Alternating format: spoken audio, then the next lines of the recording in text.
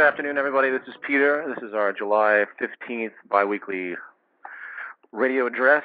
I hope everyone's doing well. I'm a bit flustered today, so excuse me if I ramble on or if I do something strange. There's been so much going on. I've been preparing for this London lecture, and the material for that has been coming very well, but it's been just very arduous to get an entirely new presentation with new developments happening. I hope everyone got the email about that. That event is now officially full, so that should be very good, but we are working to make sure there's no conflicts or problems when we have it live, have the live stream occur on Ustream. As many might remember, the Z-Day event was cut short for some reason. They cut off thousands of people for no reason, and naturally it's difficult to afford the bandwidth necessary to have a highly independent, commercial stream, and really can't afford that. So hopefully this will work out well, and of course this can be taped from many different angles and will be online shortly after. Also, the email that was sent out that noted that there was a Sunday event in London on the 26th. That event, actually, I can't make that anymore, so that's canceled. That was at the Secret Garden Party. So it's only the 25th event now. So in case any of you were planning on going to the 26th event, I will not be there, so keep that in mind. I'll try to send out another email about that as well. But that's about it. I've just been very busy. I want to get more in tune with the chapters, which have been developing. The U.S. state chapters have been doing a lot of work, and they're going to be posted soon. This is where the lecture circuit is going to come into play very specifically. Obviously, if you're international, it's a different walk. But in the States, we're going to start making webs through universities with the lecture circuits that we develop, and that's going to be basically the medium of that. It should be very effective. It should work. I have some institutions that I'm trying to bring in, and once we get people that are representative of this in a clear way, in other words, that can speak clearly and express the information. And I know there's a lot of you out there, and I apologize again for the delays in all of this, but that is a very important thing, and we're going to have that happening very soon. The issue today is going to be straight through your questions again. There's some other points that I'm going to wait to bring up when I get more clarity for them.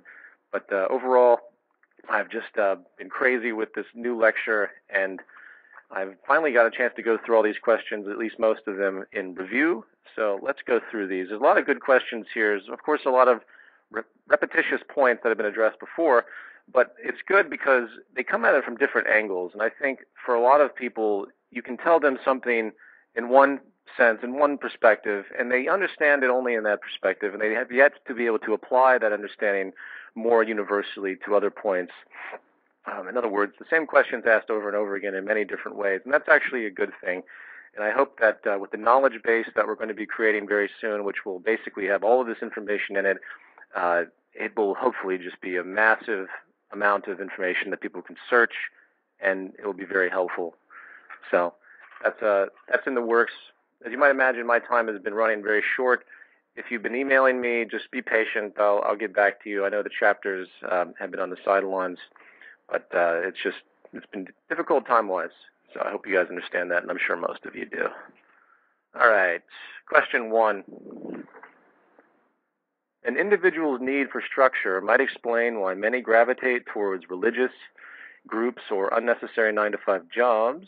In the society proposed by the Venus Project, what type of factors will contribute to a sense of community, structure, and meaning on the behalf of the individual? Well, that's a very interesting question. I would have to first point out that meaning and structure and community do not necessarily have anything to do with 9-to-5 jobs, even though there might be a social element there. I would say that those are actually very demeaning in that regard. Religious groups, of course, tend to be very social, and there's certainly an element of community there. And I think a lot of people, when they go to church on Sunday, they do it in more of a social sense. It isn't necessarily for religious reasons always. There's an old George Carlin quote that people go to church to compare clothing. I've always thought that was amusing. Interesting in my experience of going to church, there's always a bizarre degree of vanity, but regardless, that's not the question. So let me actually focus on your question. I think the things that will contribute to a sense of community in a resource-based economy will be that, first of all, it's based on cooperation, not competition, so that type of parasitic cutthroat mentality won't won't be as prevalent, and it won't be as much of a threat. People won't be as afraid of each other, and I think there'll be a dramatic shift in the way people look at each other in this type of system. There'll also be a lot more free time. People won't be strapped in all sorts of ways from debt. At this stage, both parents tend to work in almost every family, certainly in America, and that wasn't always the case. And these old ideas from years and years ago that somehow we'd have more free time. Thorstein Veblen, the theory of the leisure class. There's a great logical basis to all of this, but something's happened, and none of this has come to fruition. And I think the reason is because of the way the economic structure. In fact, I know the reason is because of the way the economic structure is actually created. There's no pressure release valve in this system, and that's really why people pop so quickly and so frequently in our society. Someone once asked me about people that have high stress levels, and post office employees that freak out and start shooting people, and they ask about the causes of that, and I made a number of different points, but one thing that's hit me in the moment of thinking about that was I just can't believe there isn't more of that happening. I'm actually amazed at how well society has actually dealt with the pressures that are pushed upon them artificially in this culture. I'm not surprised ever when I see someone who walks into a church and just blows people away, or someone who walks into a post office, or kids who walk into a school. That's just another clarification that there's far too much stress in the system, and that stress is artificial and coming from so many different angles. That's a very interesting point, stress. Think about that as far as what our social structure actually is. So in the Venus Project Society, the family would be restored in the sense that there would be time to actually nurture each other, and I think that's powerful. Also, culture will flourish in a way where it deviates from a lot of the escape routes that are used today. In New York City, where I live, if you are going out on the weekend, everyone goes to a bar, and there's just these overflowing bars and intoxication. I believe it's a rejection of all of the servitude that's been pushed during the week, and people have this explosive need to get out and to basically get intoxicated as a form of escape. I think things like that will diminish dramatically, and you'll have people doing things that are culturally interesting, literally interesting, not just hanging out in a watering hole.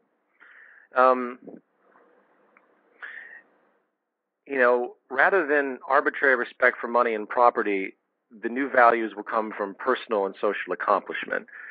So that's really the clincher as far as I'm concerned. This system, individual meaning in this system is based upon how much status you have, which is, of course, based upon your socioeconomic status almost universally. So that will no longer exist. There will be a reason why people are respected, and it will have to do with their own personal integrity, which will often be attributed to what they've contributed to society. It's one thing to be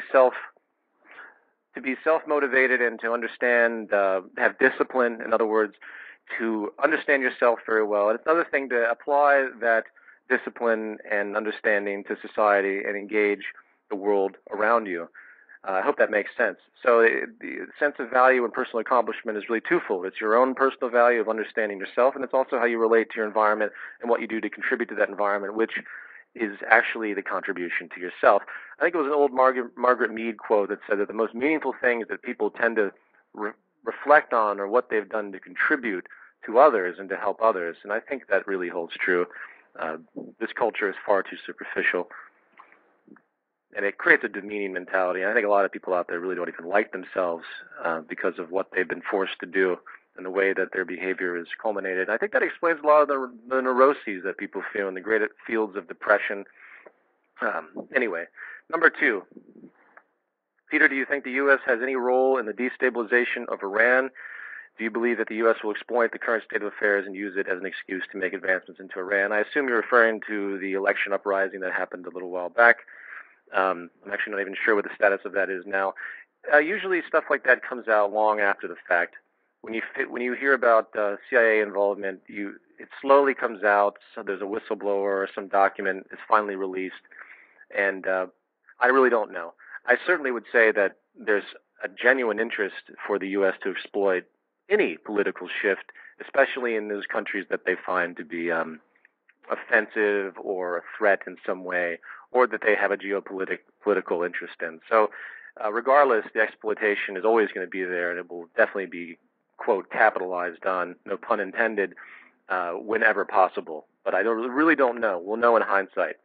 And in the end, nothing seemed to really transpire there, based on what I can tell as far as dramatic change. Number 3, what you advocate is a global system. Can a test site ever really come about considering the wide variety of resources needed to run a society and generally are not located all in one place? Do you feel that since we will shed much of the nonsense and impractical aspects of society, we will be able to get by on more minimal but still favorable approach in the beginning, a more minimal but still favorable approach in the beginning. I hope I made that relatively clear. There's actually 2 questions here. First, can a test site ever really come about because of the resources needed? This has been pointed out a few times. It's a great point. One of the most profound reasons the concept of the state as we know it is detrimental is that global organization is of fundamental importance because resources that are needed to fuel social development are all over the place. And that's really the issue. You can't have all of these corporations and states hoarding resources. Obviously, this is where trade comes into play, but trade is heavily manipulated, and this is one of the reasons the world is what it is today. So the fact of the matter is that you can't have a communal aspect with these first cities. A global system, in the end, is extremely important and sort of has to happen simultaneously, as difficult as that might be to consider. So the test site is more of an example site, and resources will naturally have to be brought in.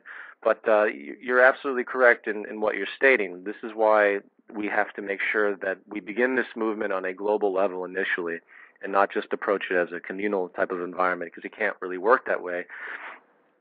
And the other question is, do you feel it will shed a lot of the nonsense and practical aspects of society and be more minimal in the initial stages? Well, I can see how that might be relevant, but hopefully that isn't the case. Hopefully that won't have to be the case. We're dealing with technology used at its highest level. Rather than minimalism, I think in certain areas, depending on how the transition works, what you point out might be relevant. But I hope not. And again, this is just an extremely difficult question about what the future of the transition might be. And I really don't know the answer to that. But I hope you see the logic that we really need to get the world behind this as a whole for it to come off the ground, as dramatic as that is. Number 4. Would there still be a place for human-based organizations of authority? For example, there are health professionals today, such as dentists, chiropractors, doctors, etc., which have licensing regulatory bodies that maintain certain standards of practice. This is done for the benefit of the safety of society.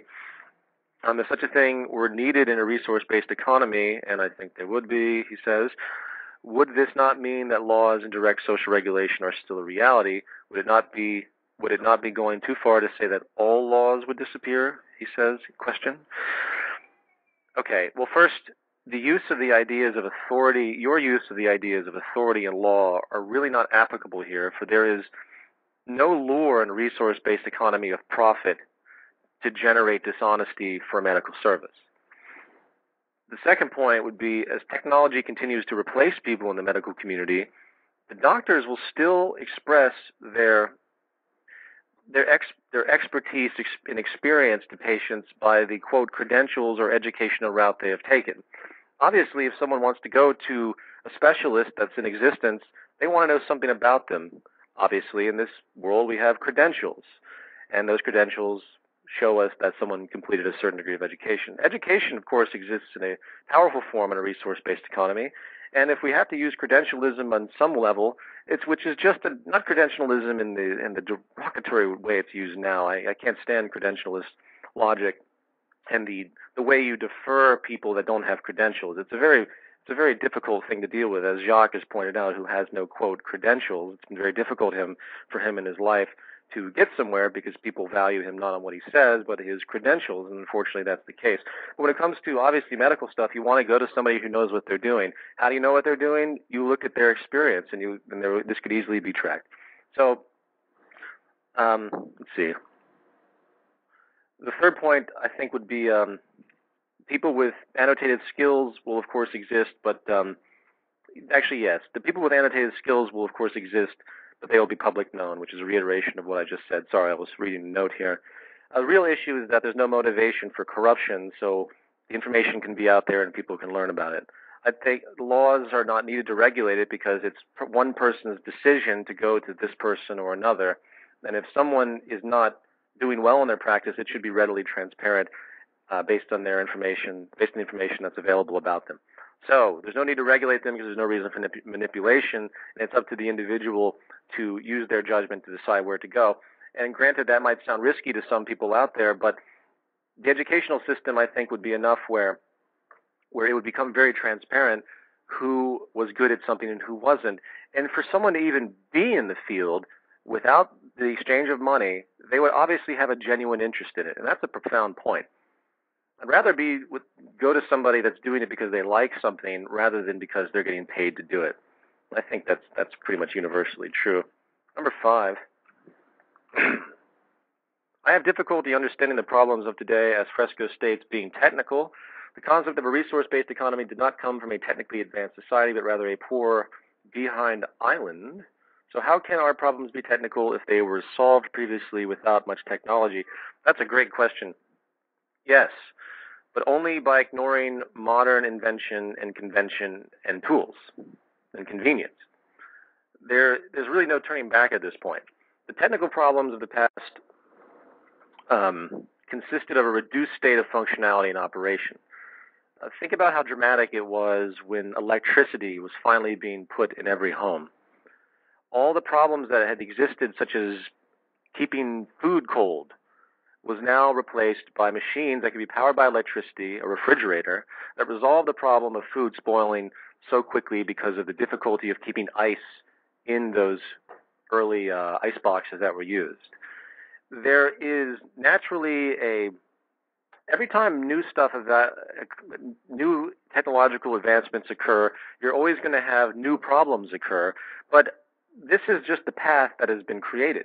Technology is incredible now. We can, instead of me having to travel distances of thousands of miles to talk to somebody in India, now I can go on the internet and communicate with them. Are there problems built into that? Yes, there are. But it's amazing. So why are we shouldn't think about it as far as turning back. There have been dramatic problems that people aren't even aware of. Some people don't know what the problems of society today even are, and that's one of the biggest things that I like about Jacques, is he actually understands what the problems are. Most people see surface problems. So the public has to understand what the problems are, and if you were living back in the day, you probably wouldn't even think about you having to travel long distances to bring a telegram to somebody as a problem. That was simply, quote, just the way it was. You didn't have the emotional interest of it being a problem. So as we learn more, we begin to identify other problems. We can base them on inferential logic derived from prior systems, and we can see that we have a lot of problems today that we could resolve. For example, maybe in the future, something can happen where we can put ourselves in another place without actually being there through various form of holographic imagery or what have you in real time, sort of like being inside of a television. I'm speaking very theoretically.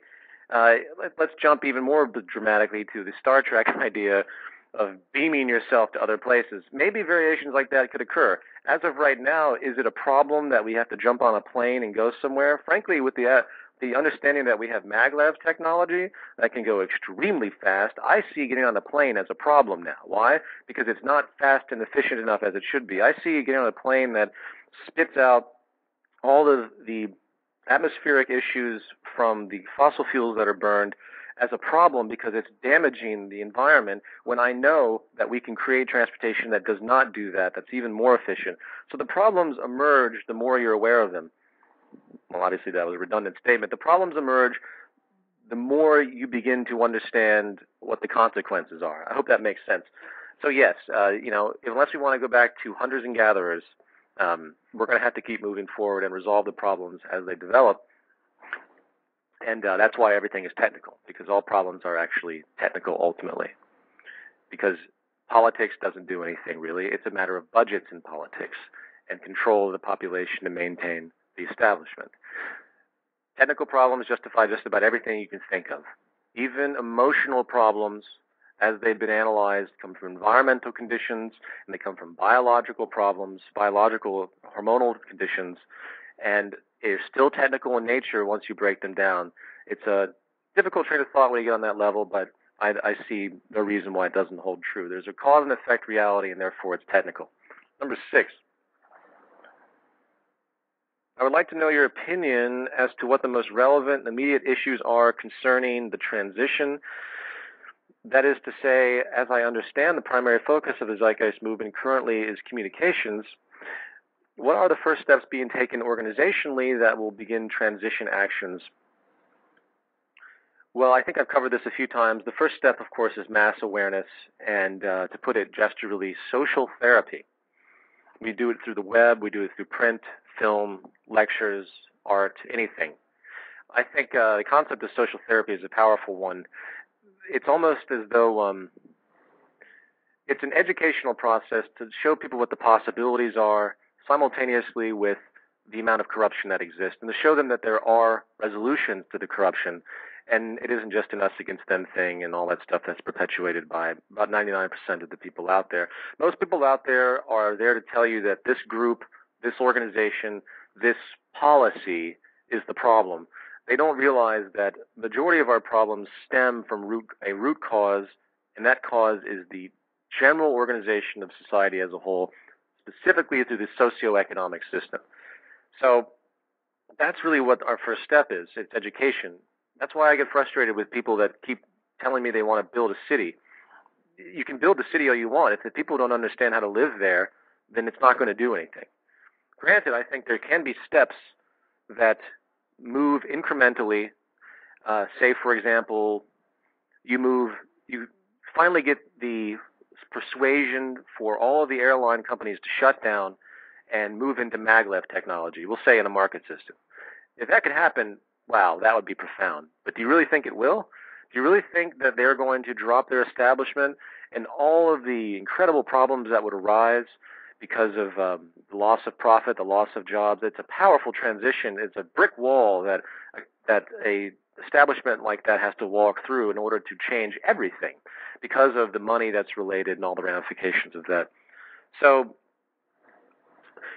that would be an idealistic step, but ultimately I think it's going to be mass awareness. You know, once large pockets of participation occur in nearly every country, steps towards political and corporate influence will be made.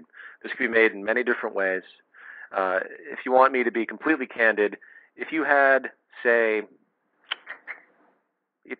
500 million people simultaneously protest across the world and not do anything that's related to the general operation of society, you would see an extremely large number of heads turn as to see the power of the masses for transformation. Unfortunately, it does take those types of numbers.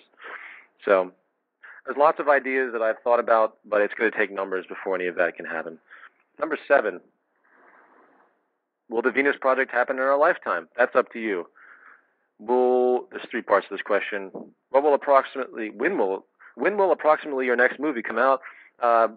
2010, idealistically October, but I want to have it out sooner. As long as I can kind of silence some of the administrative stuff that I'm trapped in right now, I'm hoping to have it out sooner, but we'll see. That film is going to verify a lot of the stuff that we've been talking about in a concrete fashion. I see this film as really the beginning. Third part of the question, will sports exist in the Venus Project or will there just be exercise? Sports will transform into personal betterment, not the us against them competition. What's a good example of this? Well, I think Jacques' example is profound, where he talks about a tennis player who goes and he plays against a virtual image of himself in a technological / acoustic, if you will, environment. So you have a tennis ball that's coming at you, say it's against the wall, that's designed where it can instantly know and project the ball's angle and instantly angle that ball back at you like a professional tennis player might do. And through time, it could actually mimic your exact performance as it evaluates you as you play. So you're competing against yourself. And that's really what the whole competition should be. Take the game of pool. Pool is an interesting game because it's not the same type of competitive real-time competition that you tend to find in the world today. It's not like tennis. It's not like football. It's not like soccer. Pool, when your opponent shoots a shot, all the balls stop. And in the end, in the analysis of it, it doesn't matter what your opponent thinks or does per se, because you have no control over that. Only in preparation for their shot do you have control if you were to play something like defense. But all the cards are on the table openly and in a stable state, meaning that even if your opponent didn't exist, it wouldn't matter. So your game of pool is really contingent upon yourself. And it actually doesn't even matter if you win or lose. It's contingent upon the quality of the shots that you make, and you can analyze yourself as you do it. It's bizarre to me. If you want to know a great tip, and I'm throwing this out there to make a point of how to approach, say, the game of pool in a competitive environment, I say this to make the point that competition is meaningless. It's meaningless in the sense that it doesn't do anything to even feel that type of push, is if you just ignore your opponent entirely and pretend they're not there and shoot every shot on an isolated basis, you'll have a much less emotional response and you'll perform most likely in a much higher degree. When I was a kid, my father taught me to play pool. He's a very good pool player, and I reached my peak of pool performance at about 12 years old, and I would go and play in tournaments against people that were 40, 50, and 60, and I was amazed at how angry they would be. These 50, 60-year-old guys, they'd get so irate by being beaten in a tournament by a 12-year-old kid. And it was amazing just to see how irrational and idiotic the whole thing was. Immature, childish, silly. And unfortunately, that is the summary of most competitive sports as we see today. Competition in sports is one of the most profitable games there is. We pay these athletes more money than we pay any scientists. So naturally, they're going to gravitate towards heavy political sponsorship, heavy promotional sponsorship, and all the things that are relevant to keep the crowd in that state of mind of competition. It's a colossal distortion. I think I'm rambling a little bit too much on this one, but there really is no such thing as competition against someone else. There's only competition against yourself, and that's not competition, that's improvement. If you have to value yourself by comparing yourself to what others are doing, you're suffering from a dramatic form of neuroses. Number 8. How can I raise my children in today's society with morals and values that assimilate with the Venus Project? Well, that's a huge question. I wish I had the aptitude to defend that. To relate that question. This is more of a Jacques question. They're not on today. I can try to make a note to ask Jacques that question. I think he might have been asked actually in the past. What I will say is that from my scientific research, early life experience is extremely critical. If you, there was a study done many, many years ago by a king, I think it was in the 13th century, and it was very bizarre. It was one of those forbidden experiments that happened kind of behind the scenes, from what I understand. And the king wanted to know what the, quote, natural language of the human being was. So what he did is he took a bunch of infants and he put them in individual rooms, separated from each other, of course, and separated basically from people, very young, never learned to speak yet, very little exposure zero exposure to language, from what I understand. The source I had wasn't extremely specific on the exact terms of the experiment, but nevertheless, there was no exposure to language. The people that helped the children would go in, give them nice clothes, and a nice bed. This was a king, so it was an extremely lush environment, give them the best food, but no one would say a word, and they wouldn't play with them or communicate in any meaningful way. So when they did this experiment, they wanted to see what would happen as far as language. Guess what? All the kids died. The kids died because evidently there's a component to the human being that requires some form of affection and touch. And this has been proven in mice. This has been proven in non-human primates. If you don't touch a child, their growth will stifle, and they will develop lots of stress responses that can inhibit them for the rest of their life. This is a little besides your point, but I think it's important to realize the science that's emerged in this way. And you know what's funny to me, or not funny, but no, what's relevant to me, is that in the world today, we have this religious notion that every person should be allowed to reproduce as much as possible with no regard for the carrying capacity of the earth, and no regard for any type of educational scheme or conditioning scheme or anything that would naturally be relevant to the upbringing of an individual. And given this,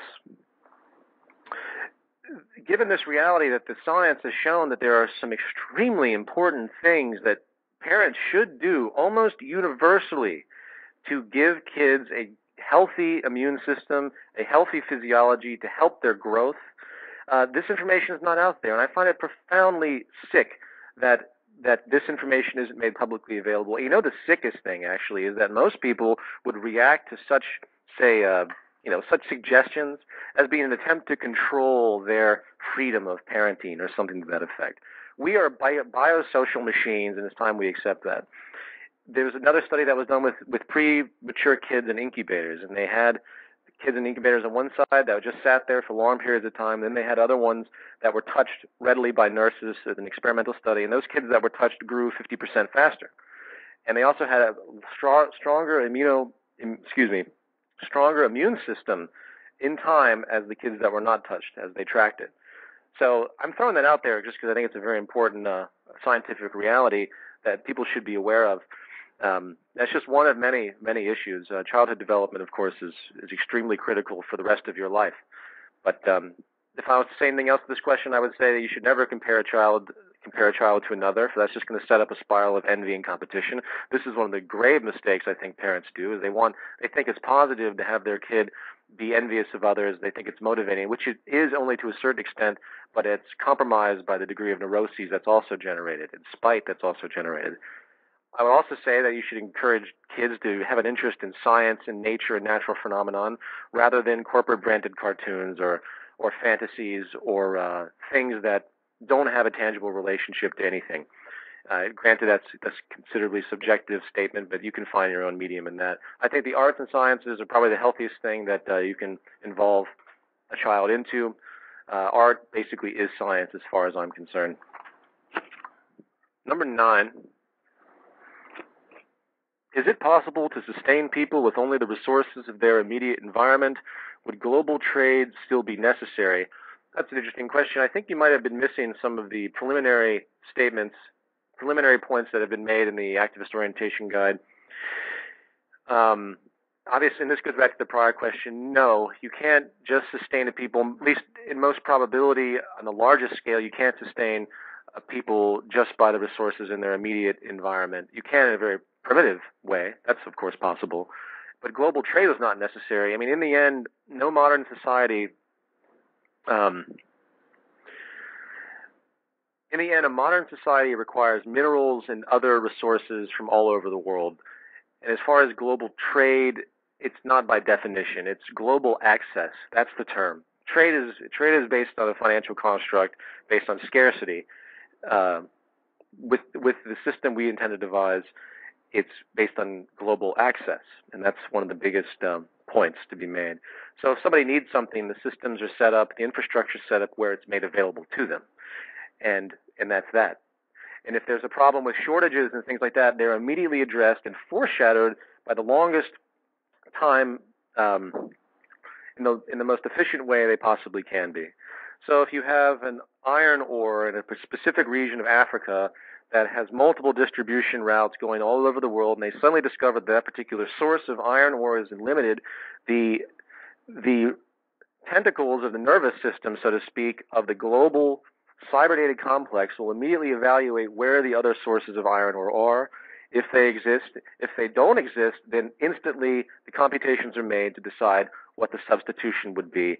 And it's mathematically permeated, because it's known, mathematically permeated where everything that society is producing with iron ore are assessed and reduced and optimized to the effect where it's a homogeneous awareness of everything that iron ore is going in, and therefore, and it's a technical process too. A computer could do it in a matter of seconds, knowing substitutions, knowing how to readjust supply, knowing how to make adaptations for whole elements that might not, for whole products that might not be applicable as another product. I'm sorry to be sounding convoluted on this. It's a very difficult train of thought. I'm trying to relay it in a way that covers as many variables as possible. But very simply, you will have substitutions that will be made instantly, not to mention an immediate awareness and immediate seeking of that resource anywhere else on the planet.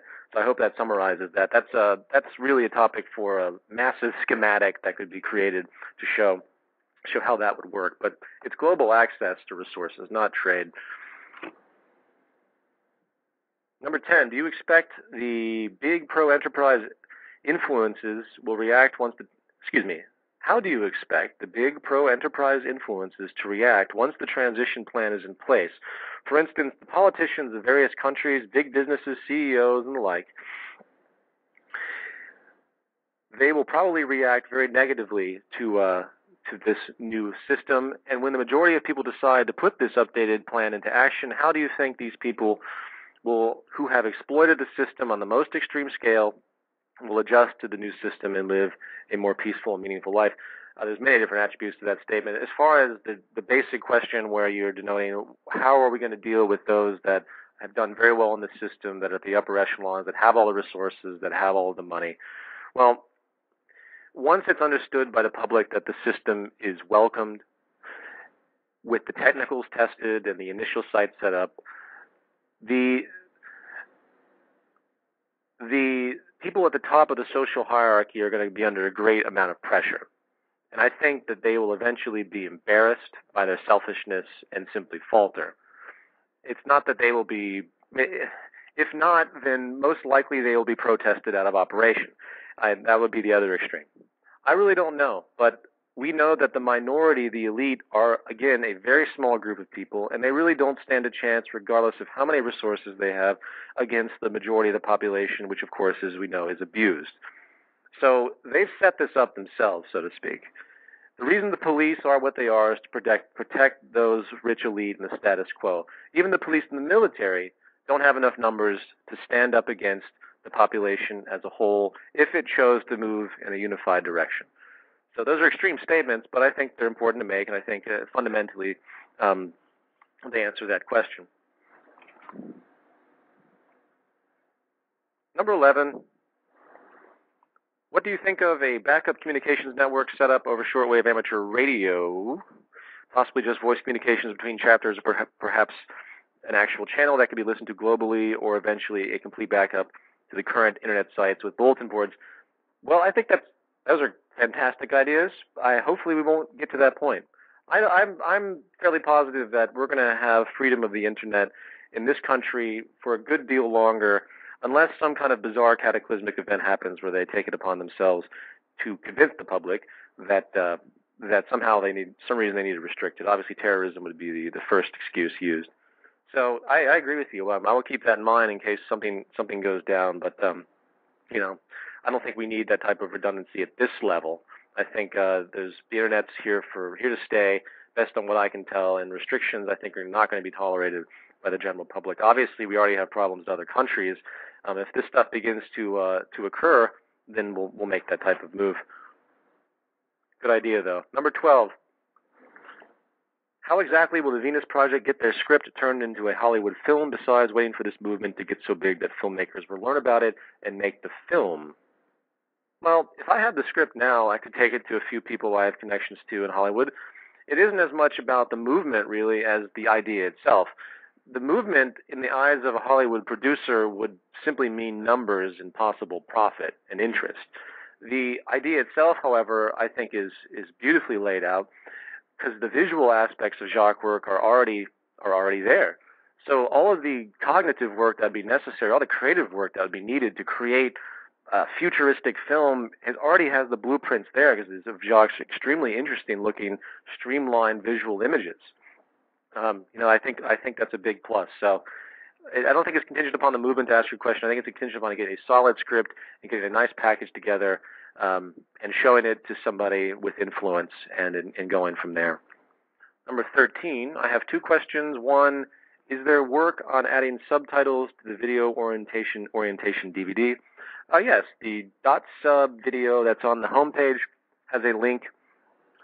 Well, actually, the whole thing, the .sub implementation, is basically a site that is designed for people to create subtitles. So it's actually quite easy. The text is there, and I believe they have a program. I've never actually done it, but you can add subtitles instantly. And there's about, I don't know, I think there's a dozen, maybe 24 subtitles that are already in functionality. Already being created there. I apologize for my random words today. But yes, that's there. Number 2, what should we say to people who insist that the movement is based on conspiracy theories and that it may have a hidden agenda? I'm not quite sure what you mean by that. As far as it being based on conspiracy theories, I assume you mean in a derogatory way, or do you mean that it is a conspiracy theory and we have a hidden agenda? I will assume the former. First, you explain that the term conspiracy is defined as, quote, an agreement between 2 or more people to perform a harmful act. Now, given that definition, if you look carefully at the deliberate withholding of efficiency in the market system, the use of planned obsolescence, both deliberate and indirect, you see that nearly every act of production, advertising, and distribution is conspiratorial by definition. So first you just knock that stupid term out of the way, which is basically a semantic label now used to degrade anybody that questions anything that the establishment does. And you get that out of the way and relate the fact that we're based on statistics, we're based on approaches and methods that have worked in the past, namely, of course, not to drill it into the ground, but the scientific method. As far as the hidden agenda thing, you just ignore people that have nothing better to do than to say things like that. There's nothing in the way of our functioning. There's nothing in our functional operation that should give rise to any ideas like that. It's propagandists out there that have decided to belittle this project, coming mainly from religious dispositions because of certain end times beliefs and things like that. So they reinterpret modern events in a way that makes it convenient to promote their religious prophecies. Number 14, I'm a video game designer. How might one use this medium to spread some of the knowledge you and others have presented? Do you or Jacques have any ideas on the possibility for educational games to access, demonstrate, or stimulate this knowledge and the Venus Project? I think that'd be a brilliant medium. Video games, of course, are very popular with younger kids. Ideally, you want to promote social values, independent thought, and cooperation as a general set. I think that's a great idea, and I think in time such things will emerge, and they can still be very creative and cutting edge. I do think that people need to begin moving away from the military-supported games. We've gone from G.I. Joe to these war games to games based explicitly on violence. And while most people can differentiate between the two, it still plants seeds. It still plants bizarre, neurotic associations with whipping out guns. When I was a little kid, my mother used to be terrified because I used to get lots of guns and stick them in my drawers. And I would watch gangster movies. I'd pull out all my guns and watch gangster movies. I was like, 9. I mean, that goes to show how powerful this influence in our culture actually is. I think guns are like toys for kids. It's amazing. And then we would get surprised when people get obsessed with guns and people join the military and they look at it as a game. That was one of the more amusing things in Michael Moore's documentary, Fahrenheit 9/11, where he goes to Iraq and he's interviewing all these kids, and you can just see the blatant gaming mentality in all of them, the gestures of their influence. But anyway, number 15. Peter, I often hear Jacques talk about opinions being obsolete in the future. While I largely agree, there are some things that will always be open to individual interpretation, such as paintings. I know this is a very petty problem, but I'm interested to hear your thoughts. Well, a person's opinion on a painting, doesn't have that much of a social consequence. We're talking fundamentally about utility and functional ideas. A painting certainly has influence, like all art, but it is always more subjective than, say, the law of gravity or physics. The difference between an opinion and, say, an understanding is that opinions deny scientific thought, generally speaking. For example, I could have an opinion. Right now I'm looking at one of my walls, and it's off-white.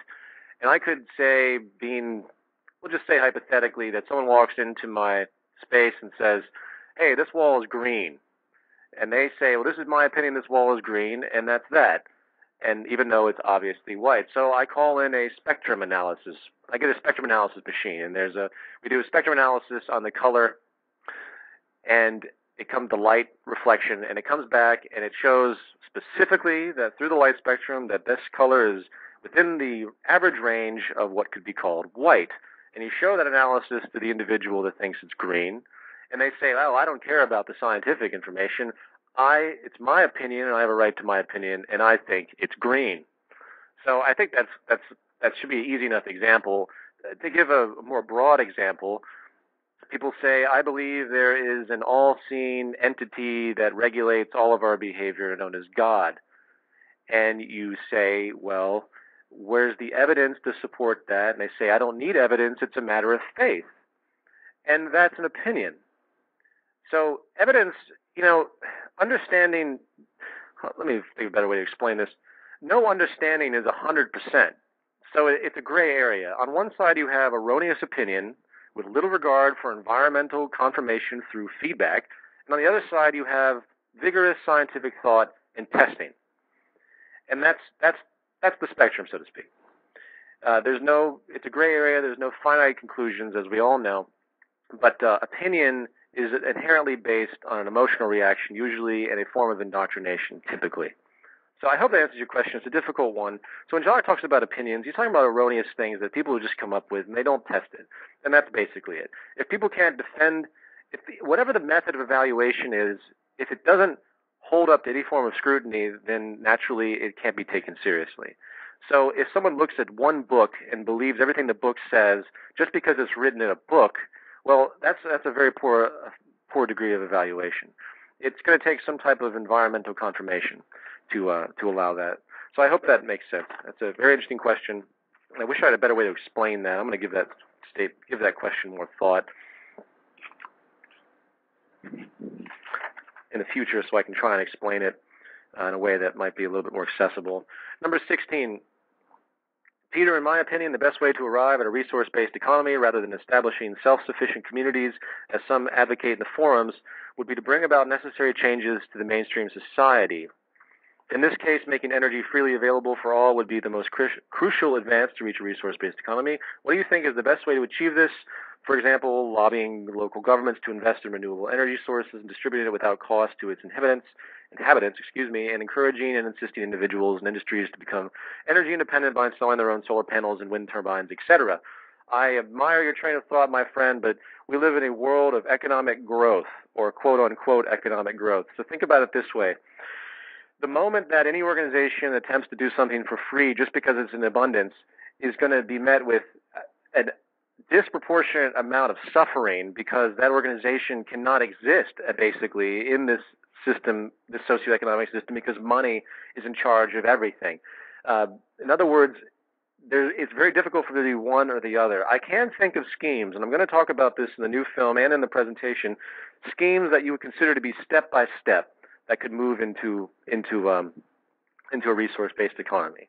But I'm going to always bring up the caveat that there's nothing in our current system that really allows that, except for massive government subsidies, which I really don't think would ever happen, because the profit industries, the major profit industries, are the most powerful and most important elements of our life. All of the cartels run all of the major industries for a reason, because they're that important, they're that profitable.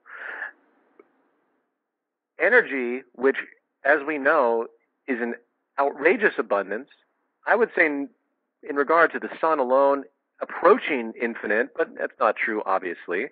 But based on our current usage and based on what's available, as has been statistically pointed out in Zeitgeist Movement, we have an immense amount of energy, and yes, through automated systems, it should be free. But do you really think the establishment will ever come to terms with that? I don't know the answer to that. I really hope they would. Could we push that in a lobby? I don't know. Because GDP is based on economic turnover. If you socialize something and you make it free, you're going to be reducing GDP. You're going to be reducing employment, too, because in order to do so, you have to make things automated. So for energy to be free, you have to have an automated system, and then you have to have a distribution system that's also automated.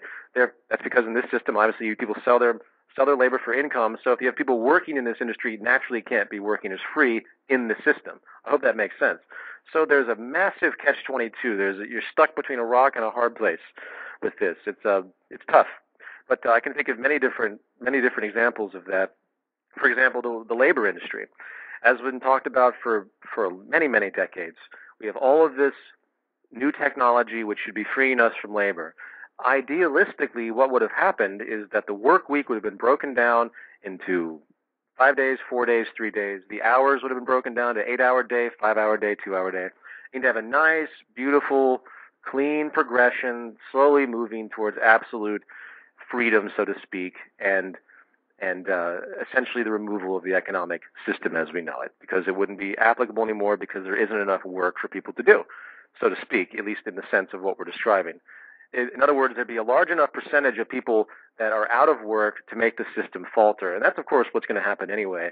But this would be a gradual awareness. This would be awareness of that, and rather than allow the inevitable consequence, they would be a move to buffer that and then transition into a new system that doesn't use it, doesn't use the economic structure, doesn't use the monetary system. But again, back to the original point, this hasn't happened because the entire value of a country is based on its GDP. The corporations want nothing more than to continue their differential advantage and their gain. Therefore, it's to exploit labor, not to free people. There's never the intent to give people more free time in the system. It's literally impossible in the system. I hope that makes sense. It goes against the very nature of what we consider progress in an economic system to allow people to have more free time and not be overworked. If a new company gets a nice machine that improves someone's productivity by 300%, they are going to expect that person's productivity to increase by whatever that percentage is, coupled with the amount of, let me change that example. If a person can be replaced by a machine and have 100% efficiency with that replacement, but if the company knows that if they couple up and they give the person the machine and the improvement is 1,000%, we'll say hypothetically, the corporation is going to see the 1,000% improvement, and they're going to jump on that. So it's all relativistic. The more improvements there are, the more it's more dollar signs appear in the eyes of the people that run the corporations, and that's that. I hope that it is a relatively decent way to explain that. It's against the fabric of the system to have a step-by-step progress because it means the ruining of the system itself. That's a great point. I really wish, that's basically what this sort of socialism idea is as it exists today. You have healthcare. Healthcare is given to people, and it's done so in a specific manner that invariably probably hurts the economy. Why is the United States such a powerful economy? Because it's absolute free enterprise. It doesn't mean it's beneficial. I mean, I believe the United States is under number 20 or 25 in life expectancy. The health of Americans are horrible. All that aside, the real issue comes down to the fact that it is counterproductive for the establishment to allow such things. I'm going to leave it at that because I'll just keep rambling on different points that pop in my head. I hope I've made enough examples to show how difficult that's going to be, but I absolutely agree with your point. And again, I'm going to make that exact point in the new film, just to get people angry, because if the reasoning is there and it could be fluid, but every element of this system is going to make it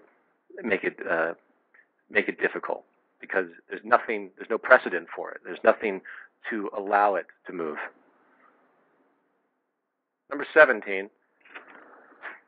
In a resource-based economy, everything is provided for everyone, which eliminates the need for money. These resources are primarily, but not limited to, food, clothing, and shelter. My first question is, how close are we to manufacturing these resources, particularly food and shelter? Is it 10, 20, 40 years off? I'm confused on what you're asking. First of all, everything you see today can instantly be turned around and made available to everyone at no cost, period. The amazing thing is that the efficiency is so limited today by the deliberate withholding of efficiency, the planned obsolescence, the need to perpetuate scarcity, that without those limitations in a new system, you would see a cataclysmic rise in productivity. I see no limitations on the resources and manufacturing. It's all there. It just needs to be turned around and refocused and moved in the other direction, from preserving scarcity to perpetuating abundance. Having factories not run from 9 to 5, but running 24/7. So I hope that makes sense. Number 18, how are we going to generate enough food for the increasing amount of people in the world? Elimination of the use of fossil fuels would obliterate much of the agricultural industry. Sure, there's hydroponics, aeroponics, fish farming, and vertical skyscraper farms, but are all of these enough to generate a sufficient amount of food for the world's population? I feel as though much of the Zeitgeist Movement is directed towards public awareness and less towards discussing tangible solutions such as agriculture. I think Jacques has made some tremendous points on the amazing possibilities of agriculture. First of all, I would disagree with the statement that elimination of the use of fossil fuels would obliterate much of the agricultural industry. That's not true. There are plenty of other sources of energy that can power that. It's already automated as it is. You just have to make sure that it's running on energy that's not based on fossil fuels. Batteries could do that. I hope I understand your point. I mean, I assume you're not referring to insecticides and oil-based things like that. In the event that some type of fossil-based chemical was necessary, well, it could be made available. It's not that you just ignore all of the fossil elements, but I don't think that's what you're asking. So I don't see the problem with that. As far as food being generated for the entire world's population, right now over 14% of the world's population are starving. This is just unbelievable, and this is entirely due to economics. It's not just food prices itself. It's the cost of land, facilities, and resources. You got to remember that food prices are relative to all the stuff that's had to go into it. And if a poor country can't get the resources necessary to even start a farm, then obviously they can't grow anything. So it's a chain reaction, and it's really purely economic. I see absolutely no reason why you can't grow food everywhere on multiple planes, in skyscrapers, through hydroponics. I think the abundance of food, I'm going to work on the statistics of that as well. I do have some statistics written down that aren't in front of me right now, but the abundance of general agricultural production is tremendous, and there's no reason why anybody should be starving. In fact, Jacques once explained to me that in the transition, he had a concept for making high-density, nutritious food in the form of what you could generally referred to as, what you would identify with is sort of what astronauts use.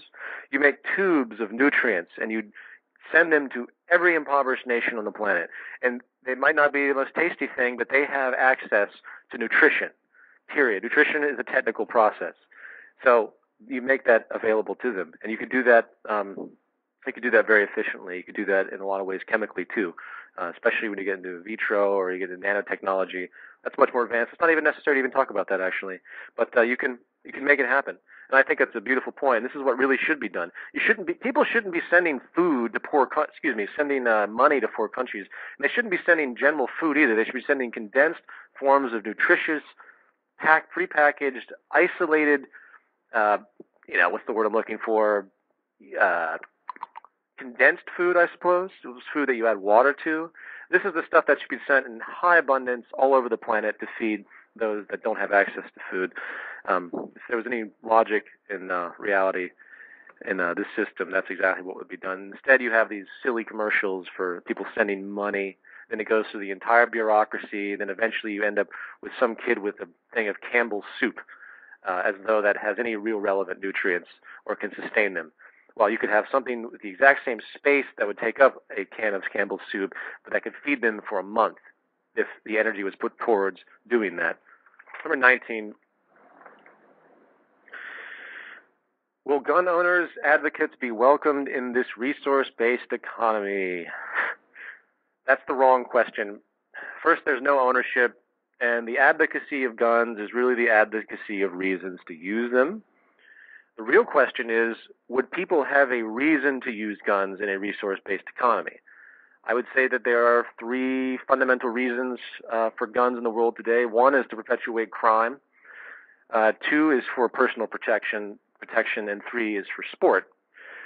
The crime issue loses its relevance once the system is set up where everything is made available to everyone else. There's nothing to steal, and you can't sell it because there's no means to do so. Protection is based on fear of losing what one owns, directly related to crime. In the motivation for crime ceases, the motivation for protection ceases. So all you're really left with is sport. And sport, I believe, shooting things for sport is a ancient, primitive notion dating way back to early civilization in tradition where people had to do it for food. And I think in time it will vanish just like all of the old ancient practices that have been existing. So I don't, if people want guns to kill something with, there's really for no utility purpose, just for fun. And this is a value judgment on my end, but that's a heavily distorted frame of mind because there's no reason for it other than a contrived sense of satisfaction based on a form of primitive conditioning. So I hope that doesn't sound too arrogant, but and I could probably find more reasons to express that. But the only reason you'd want a gun is for sport and a resource-based economy, really. And I think that's an obsolete reason. Number 20. If we talk about the balance within the movement, looking at the fact that many people have a problem with the scientific method, how do you intend that people can actually see the movement as being scientifically grounded? The movement is scientifically grounded based on statistics and reason. That's it. If we have an idea that can be done, we create the statistics and the structure and the model to do it. It's not, again, opinions. It's based on the highest form of understanding we can come up with. And with new advancements of artificial intelligence, this will increase profoundly. So I hope that answers your question. There were other parts to this question, but what I just read, summarized it. The movement will be seen as scientifically grounded once the people that are looking at it actually have a sense of what the scientific foundation of thought is. And granted, there's lots of research that we haven't done yet, but I think the inference that's been generated is still scientific in and of itself. There are plenty of things that might be proven wrong, but I think, generally speaking, science is on our side with the general philosophy, so to speak, that we're presenting. The highest efficiency of the world is the world working as one organism, and that can be proven from almost every single angle. The only angle that people throw out, and this is a little bit beside the point, is their primitive associations with power and these weird, fearful elements that they think everything should be broken apart and separate because no one trusts each other. People haven't learned to trust each other in the system, and it's about time they learn. Number 21, what do you think of this Penn and Teller statement about world peace?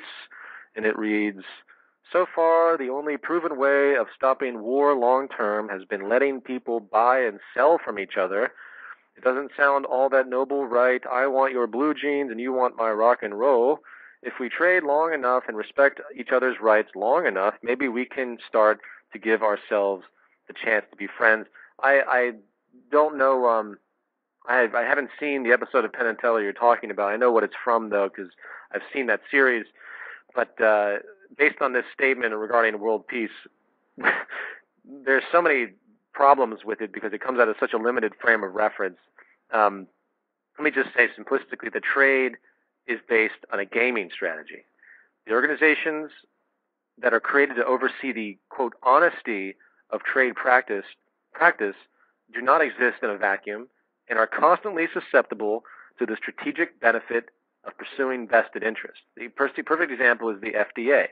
The FDA started as a decent organization to oversee the well-being of people in regard to industrial production and food and drugs, and now it's a cartel. It's a cartel that pushes its constituents' interests.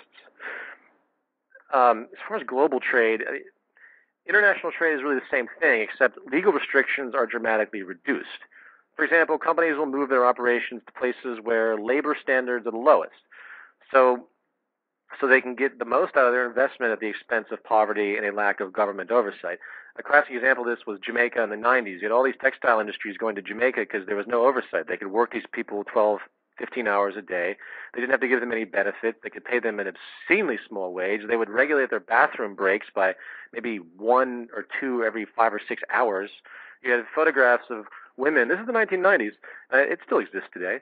Women that had to wear garments around their waist because because when they were menstruating, they'd be bleeding, but they couldn't go anywhere. They weren't allowed to leave their seat. So you'd see all the blood stains all over the place. Things like that. This is the modern slavery world that we live in today, which is cloaked as globalization. So back to my point, you're always dealing with a gaming strategy in this system, with everyone looking to exploit a weakness for their own gain, and no legislation will ever stop such abuse. For the legislators are in business as well. The whole world is run by a purely fascist frame of reference at this point. The corporations are the governments, for they are the breadwinners which support the whole system. They are the ones that have... That's enough stated. I don't want to run that into the ground. I think that should be clear enough. As far as there's other ridiculous points about the Penn and Teller quote. World peace will not come from trade. World peace will come from the world learning to work together. Number 22. Have you given any thought to where the prototype city would be built? And if so, would it not be easier to build it in a country that isn't as big as the United States and has maybe a bit more flexible government and less religion? It may be a bit too soon to be thinking about that, but it might speed up the process. Well, first of all, I'd say that religion isn't necessarily as relevant a point. Extreme fundamentalist religion will definitely get in the way with something like this. But the classic example is the movie Contact that Carl Sagan wrote. So they find this blueprint to build a machine that can go in outer space through, well, they didn't describe it at that point, but nevertheless to communicate with some other extrastellar force, the aliens, and the religious community freaks out and thinks that the people are talking to God, and they blow up the first prototype, the first creation of the mechanism, the vehicle that was used for this transport. I think that's actually a very honest assessment of what the possibilities are when it comes to religious fanaticism. But nevertheless, most people aren't that extreme. And as far as a country of where to build it, it would be a country, hopefully, that is somewhat socialist. Where, first of all, the establishment would be an exposition center fundamentally, not a commune. It would require an area with as many resources as possible, naturally. This would allow for less initial trade to get the city going. As far as the government, a more socialist, humane quality is certainly preferable to a self-interested capitalist one. I would definitely say that. I happen to keep thinking that Latin America is a good place. It's rich in resources. There is a lot of open land that hasn't succumbed to industrialization, and there are some decent socialist leaders out there that I think once they, even though all leaders are corrupt in this system, keep that in mind. They have to be corrupt to be where they are. But they might be able to turn a blind eye with certain weaknesses to allow something like this to begin its first stage. And they certainly would be looked upon with a certain degree of honor, I think, if they were to do so. And that's the hope, that it would take someone will be altruistic enough to allow it. But to answer your question, singularly, yes, the most resources and the most open government. Number 23, I have two questions for you. First of all, I absolutely agree that politicians are relevant, but couldn't it be the first step to vote for people like Dennis Kucinich or Ron Paul, who both reject the banking fraud? Yes, if Ron Paul was to run for president again, I'd probably vote for him just out of a poetic statement, given the nonsensical reality we live in. At least he knows certain points that are relevant. Dennis Kucinich equally as much. These are very well-meaning individuals. I can tell you lots of things I disagree with them about because they don't look at the larger picture that we're trying to talk about. But nevertheless, yes, I mean we want allies wherever we can find them. And maybe one day Dennis Kucinich might turn over and he might say, you know what, this is a great idea. It probably would happen when he's out of politics because that's usually when most of these individuals begin to open up more so. But nevertheless, who knows? I would love to see the Federal Reserve be audited and shut down, as Ron Paul is attempting to do. I hate to break it to everybody, but that's probably never going to happen. The Fed has simply been given more power since the collapse of the economy, and while Congress might make such a move, the Fed is basically above the law on a certain level. It's a complex point, but while Congress could shut down the Fed in one pen stroke, I would have to say that the power that the Fed yields really, really makes Congress shiver. Number 24. Could you define aberrant behavior and the carrying capacity of the Earth? Sure. Aberrant is defined as deviating from the natural or established way, I suppose. It works on a few levels, though. First, let's see, you have a criminal who steals in our society. He's considered aberrant, for he's deviating from the current state of normality. It's considered abnormal for someone to steal something, even though it's actually pure normality. But it's a reduced distinction. It's a detached distinction. Corporations are constantly stealing. Planned obsolescence is pure theft, but it's inadvertent and it's hidden. It's not inadvertent, it's hidden theft. It's theft over time, theft by inefficiency, when knowing that you can have efficiency. And on a larger level of aberrancy, you can consider the system itself to be aberrant, for it's unsustainable and other reasons that would relate to things that would limit its survival. So that's a complex question. The way that Jacques and I use aberrant behavior is usually to note something that has a negative effect. If something is not positive in the broadest sense of the word, meaning it isn't supporting something that it isn't in support of something that's progressive and helpful, and again, these are semantic and subjective terms, but bear with me. If it's not that, then it's going to be aberrant. Survival of the species and the sustainability of our cultural institutions and how they relate to our well-being are natural orders. It's survival and the sustainability of the species, and of course preserving the environment to support the species, and of course every larger order of that, larger order of magnification you can find from the well-being of the planet, so you don't destroy this rainforest to limit this item. You'll find that the human species is one of the few species that actually has the capacity to overshoot virtually everything. For example, ants. Ants are, of course, little chemical machines, and they're totally social. But it's amazing if you analyze ants, and there's the books by Edward O. Wilson on ant life. Unbelievable what ants are capable of doing as far as their awareness and awareness of what they do. For example, ants will climb trees, and they'll eat just enough of the tree, knowing that it's going to come back and flourish. They don't destroy the tree. They eat just enough, and they move to another section, and then they move back to the tree after it has regrown. They know that they know how to use the environment in a way that is sustainable and makes sure that regeneration is constant. We aren't doing that, and as far as I'm concerned, all of the methods we're using are basically aberrant because they're out of line with nature. And that's why understanding natural law is so important in the broadest level, as complex as it is. Number 25. Will the system/elite/New World Order, who undoubtedly are aware of technological unemployment, allow this to happen? I think there are two possible answers. One, they will find us new jobs, or two, order out of chaos, they will bring in the New World Order. Any light shed on these quite scary thoughts would be appreciated. Well, first of all, my friend, I don't share the definition of New World Order that you do. New World Order is not an elite group. It's a tendency that's continually generated for monopolistic domination.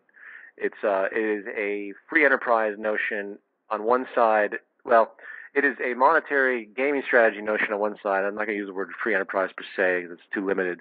And then it's an ego manifestation on another side. The New World Order is a tendency, and I think it's important people realize this. I don't even use that language. New World Order is probably one of the most empty terms out there at this point.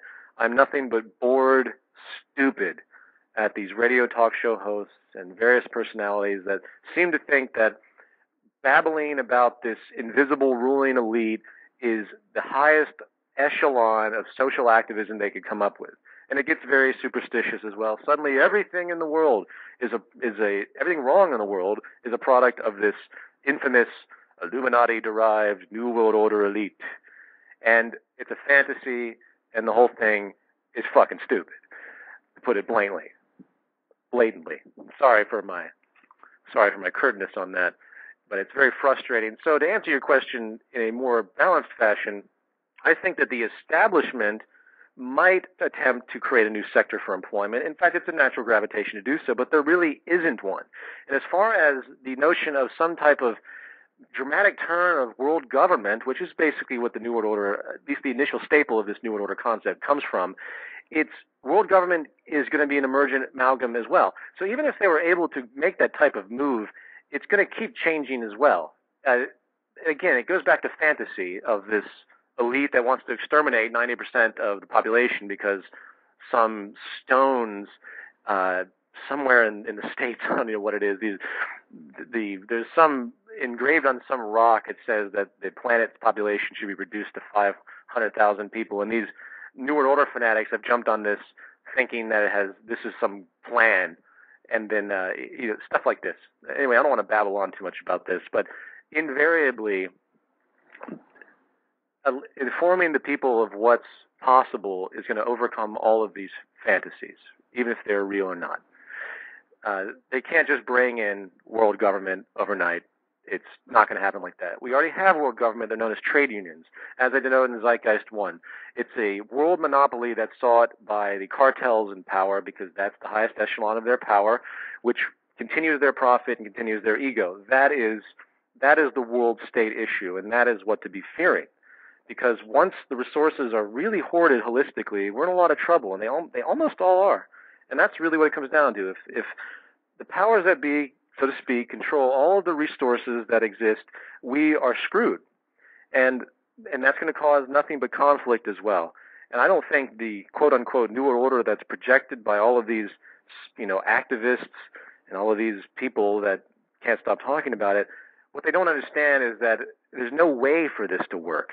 It's impossible. It's a fantasy. And by the way, if you want to understand what the New World Order really is, as history is dictated, read H.G. Wells' quote, The New World Order.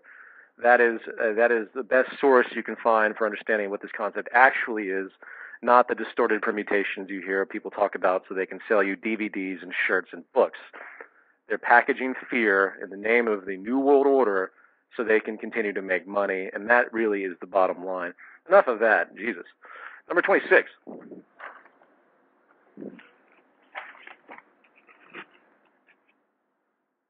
There have been a lot of questions about the transition at the social physical level, but not much has been said about the transition of the individual. The fact that we are so warped and twisted due to our current value system will surely be an obstacle during the transition. Has any thought been given as to the plan of action on a personal level?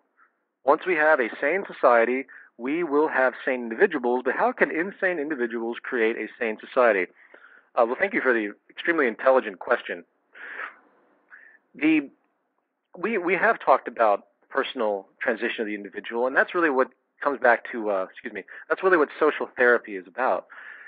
The communication of a new value system is what the Venus Project, in its largest accord, is really about. It's not a matter of technology. It's about attempting to create a new culture that works, that's in line, that's not aberrant in the most broad sense. A culture not based on self-interest, but based on a collective social interest in the sense that people realize that their self-interest is only as good as the social interest, and that's really the case. If people can understand that them pursuing the social well-being is equally as important as their personal self-interest, is in fact entirely related to their personal self-interest, then this whole notion of, selfishness and the human nature concept will vanish. It's almost as though if you convince people, and I don't say convince in the sense of manipulate, but if you educate them and make them understand that as long as they're only out for themselves, the world is going to suffer, because if everyone's out for themselves, the world will be absolute chaos. The world will be what it is basically today. And it's going to take something along the lines of people understanding that, again, the welfare of society as a whole is the welfare of them. I'm not explaining that very well, but I hope that point has been made clearly in the various statements that I kind of fragmented out there. And so the individual has to learn that. The individual values, of course, have to change almost simultaneously as the technology and the environment changes.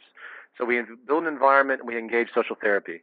We build a new city, we engage social therapy so people can understand why it works the way it does and why this method of looking at the world, why this worldview is much better and much more rational, much more sustainable than anything else, and helping each other, and all the values that evidently people think that they perpetuate, but because of the pressures of this system, they don't. And that's really the issue. People are not people don't have the ability to be altruistic in this system to the degree that they should. I'm still amazed by the volunteer statistics. It's amazing how many people in America do volunteer, and it goes to show the amazing potential we have if we get out of this larger order conditioning that we have to be self-interested and greedy and look out for ourselves and ignore everybody else and not worry about anybody else's well-being. So I hope that answers your question. I like how you ended it with, once we have a sane society, we will have sane individuals, but how can insane individuals create a sane society? Insane individuals cannot create a sane society, and this is why the Zeitgeist Movement exists. We're trying to get those that have some element of sanity, at least in a certain level, and attempt to perpetuate that sanity with everybody else. It's an educational thing we're trying to do. Again, the word is social therapy. So I hope that helps. I think that's a tremendous point, and it goes back to the notion that we can't just build some commune that's self-sustaining. It's much more profound than that. Number 27, how are we going to prevent the infliction of violence from those individuals who will still confront scarcity outside of the resource-based economy cities upon resource-based economy residents? To rephrase the question, what is going to prevent the concentration of this violence upon the defenseless abundance of the resource-based economy cities and its residents? Well, first of all, I think you're assuming that these cities will exist as a commune, and they're not. The cities, I hope, the prototype cities can exist, I think multiple ones as research centers and as expositions for other people to come and see what the future can hold, as theme centers as Jacques would describe.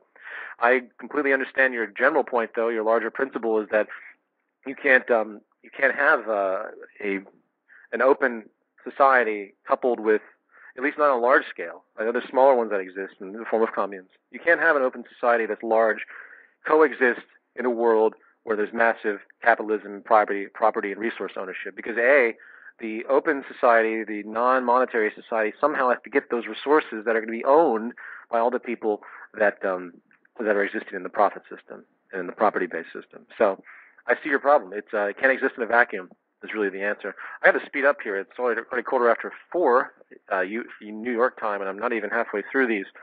So let me move faster and stop rambling. Number 26. Hey, Peter, I got into a debate about the free market and sweatshops and the person was trying to pass sweatshop working as right and providing jobs, along with stating I was wrong, even though I showed him the statistics, statements from sweatshop workers, investments gone to them, etc. He ignored it all. Investigations gone to them. He ignored it all and repeated his statement. How will I go about dealing with people like this? Well, I got to be perfectly candid. Don't. If your logical statements don't have any effect and they can only counter with broad labels or broad glossed over opinions, then move on. There are billions of people on this planet. I know it's difficult with family members. Maybe you have a family member that doesn't want to listen to any of these ideas. Well, there's other positive ways you can interact with them. It's better not to create conflict. There are, again, billions of people on this planet. Many of them will be more open to this idea based on their experience and lack of indoctrination versus others that have heavy indoctrination.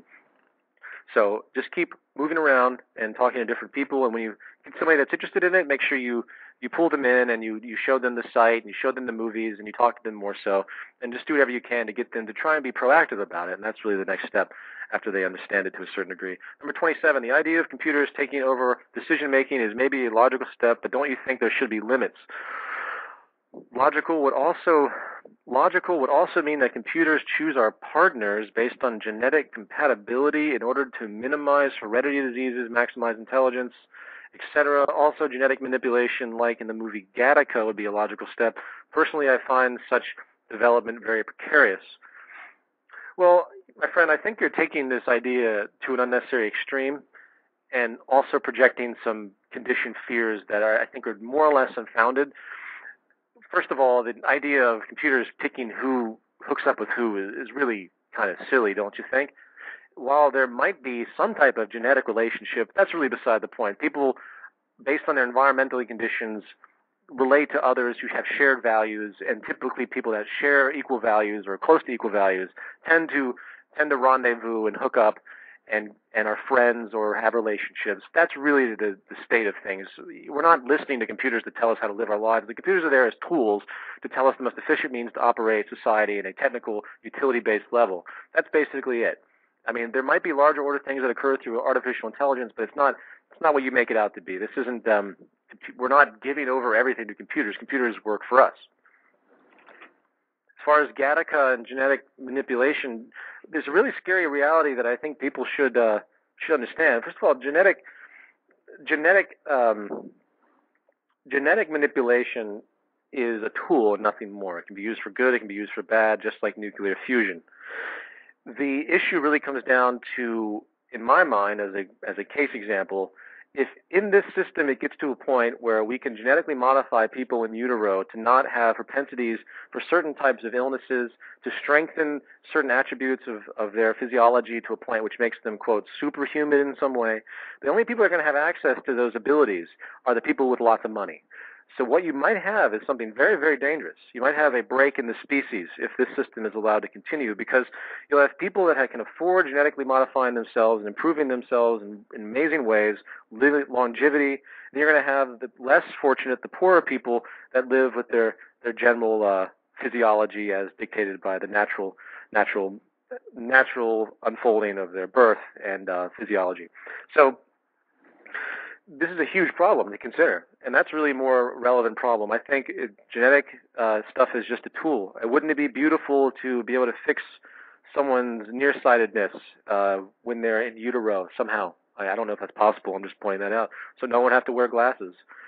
Granted, it gets spooky when you think about bizarre extremes of it, which science fiction takes hold of, but you have to look at it from a principle level. And again, back to my prior point, if we allow the market system to continue and people with money can genetically modify themselves and their kids while people with money, without money cannot, you're going to see a division of the species in a very caustic way. And if you talk about social hierarchy, you're going to see some very sick things probably start to occur. And that really shouldn't be allowed to happen, which is probably another great reason why everything needs to be accessible to everyone. I hope that makes sense. Number 28.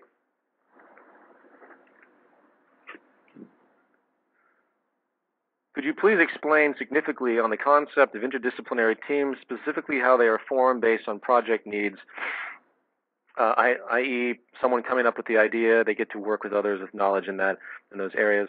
I believe a more in-depth explanation of various possible scenarios and circumstances could help put a lot of new members' minds at ease.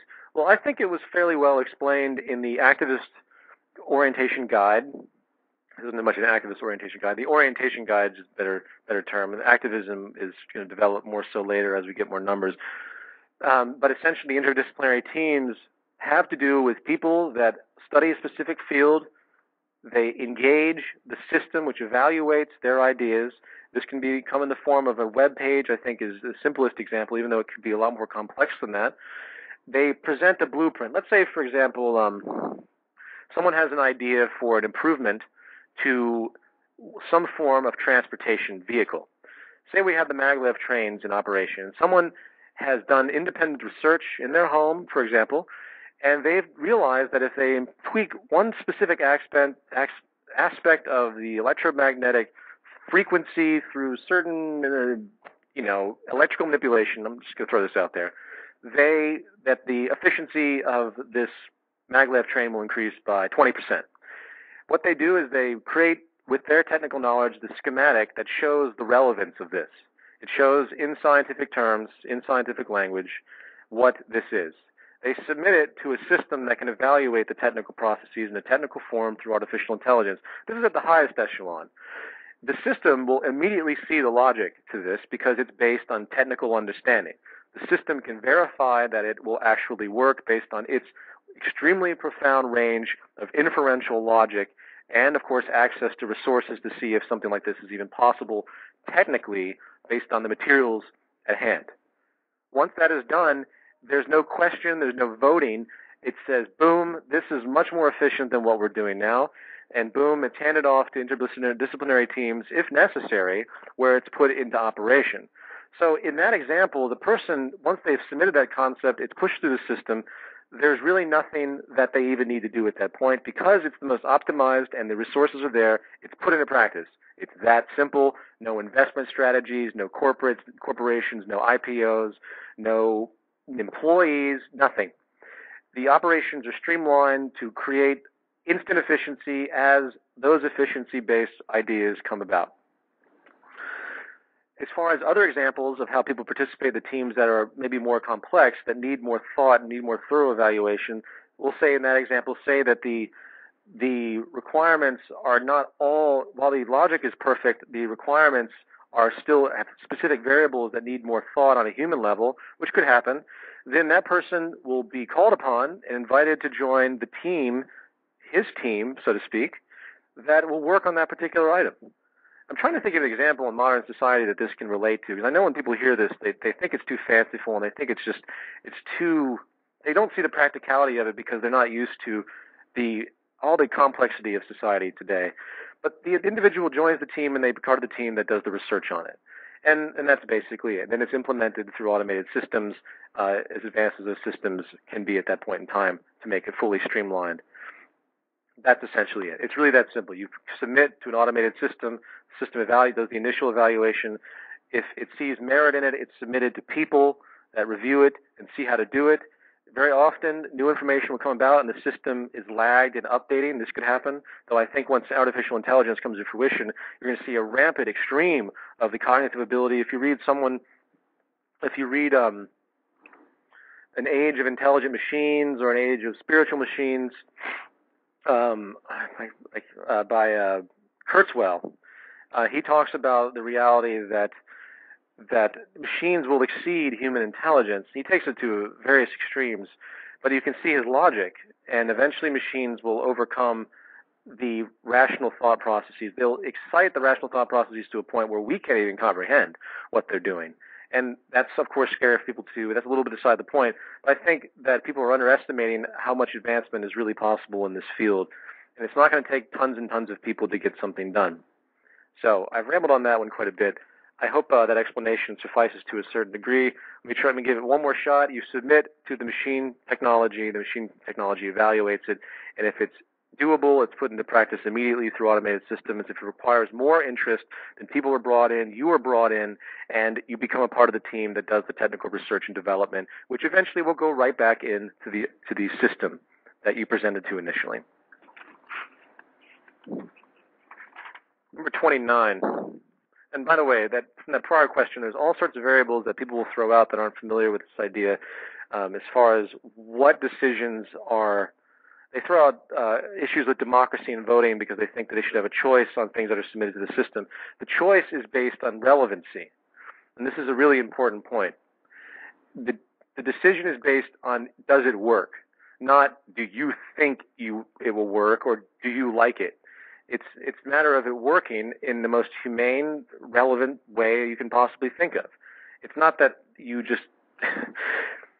It's sort of like that ridiculous movie, I, Robot, where at the end of the movie, the artificial intelligence system has decided that it's more efficient for the planet for the human species to be eradicated, if I remember correctly. While that might hold true in principle on some vast level, you have to remember that we are making all of this technology for the advancement of us and the advancement of our preservation, and we wouldn't get to a point, based on the way the logic would unfold, we wouldn't get to a point where we would ever be a threat enough to have the machine decide that we couldn't be in existence. I hope that makes sense. It wouldn't occur because there'd be this massive gap that could be easily filled in by renovations of our operation so that wouldn't be a reality. I hope that makes sense. I'm going to stop talking about it right now because I'll just keep rambling in various abstract ways. Really, I think in the activist orientation guide, it's laid out quite simply, so please read that again. And I apologize if any of my statements were confusing in the prior address. Number 29, can you give a short list of the most common objections you receive when discussing the concept of a resource-based economy? Your specific rebuttals are not necessary. I plan to use a list to create individual threads. Sure. I wrote down a quick list. The first one is it's communism and collectivism just can't work. These are labels that are thrown out. I don't use the term collectivism. I use the term cooperatism. And there's no one that can refute that cooperation is always more powerful. More minds are always more powerful than one. Number 2, they say that money is the only incentive, and without it, people will just be lazy. This is your standard propaganda that apparently people have to be motivated by their own personal self-interest and reward, and without it, they just won't have any motivation to do anything. Number 3, humans are too greedy and narrowly self-interested for it to work. This is, of course, the assumption that we'll always have somebody that wants to rule somebody else and tie them up and beat them, and that's just the nature of human nature. If you give someone an edge, they're going to take it. And that, while that makes sense in our current system because that's how you get ahead, there's no evidence to support that we are naturally brutal, greedy, narrowly self-interested by our general quote-unquote nature. Number 4, it will bring regimentation and a lack of freedom and stifle creativity. This is a more complex one. This is based on, the old Soviet concept that in order to have a collectivist, quote, society where people are supported in some way by the state with a planned system, in other words, it's going to produce regimentation and a lack of freedom. That was historically the case with the Soviet Union, but that occurred because of many different reasons, having to do with the self-preservation, having to do with maintaining various very corrupt aspects of that system. Therefore, they had to restrict people. In this system, regimentation is absolutely thwarted. It's based on reasoning. Regimentation is only, excuse me, I shouldn't even be explaining this because I want to move on. Regimentation in this system is not a problem because we want personal creativity and thought. You want everyone to have the highest form of education. The regimentation is on the freedom of thought and the openness and the, of course, rationality of the individual. People will be alike in many different ways. They will oppose war. Jacques made some good points on this. They will oppose war. They will oppose human suffering. They won't turn a blind eye to problems. They won't make inefficient things because they know efficiency can be created at its most optimized point, at that point of awareness in time. So, and as far as the lack of freedom, that of course just goes right along with the same idea. And freedom, of course, will be massive in a resource-based economy as compared to what we see today. There's no freedom in the Western world today, or almost any country today. Freedom is a complete illusion based on, in the West, what you buy. You can have your freedom of choice for 25 different types of cereal, but you have only 2 political parties owned by the same set of corporations. That's your American freedom. Number 5 would be, the 5th of this example would be the free market represents freedom of choice and true democracy. This, of course, relates to the prior. People have really been brainwashed to believe, because that word free is there, that giving people the ability to openly compete without any rules per se is the ultimate freedom of choice and hence generates true democracy. No, it generates fascism and it generates monopoly and it restricts freedom and it puts people into little cages of options. And the 6th one would be the world is not able to produce an abundance for the current population. This, of course, is the general disposition of most people, because most people have no idea about the abundance of energy. They have no idea about the ways in which food could be created. They have no idea about automation systems, how labor could be removed, and you'd have factories running 24/7. They just don't know. They don't know the statistics on that. And, of course, the 7th most common objection to resource-based economy is you are Illuminati theosophic Satanists working to bring in the New World Order so you can exterminate 90% of the world population. Hopefully you guys won't get too much of that one. Obviously, that's a joke. Number 30, question. I feel that the focus of the radio address and many of the discussions in the forums have been spent answering hypothetical situations and debating minutiae surrounding a resource-based economy. Shouldn't we start focusing more on what's going on with the activism education teams in order to promote the ideas instead of nitpicking over nuances of the end goal? I think this radio address serves a good function to clarify as much as possible all of the nuances and minutiae that really need to be clarified. You have to be as clear as possible, and I understand your point, but I think I really do my best, even though I'm often very tired, to try and have patience with every single question, regardless of how minute it might seem to me.